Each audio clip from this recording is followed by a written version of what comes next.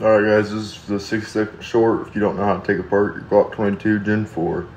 So this is basically with most Glocks. You rack it back a little bit.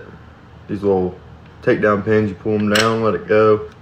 Pull the trigger, push your slide forward, and there's your basic field strip.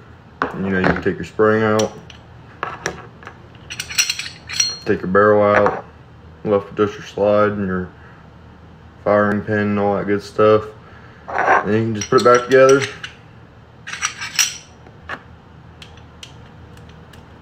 Put it back together the same way you take it apart. And then just slide it right back on the rails. Let's see if I can get her lined up.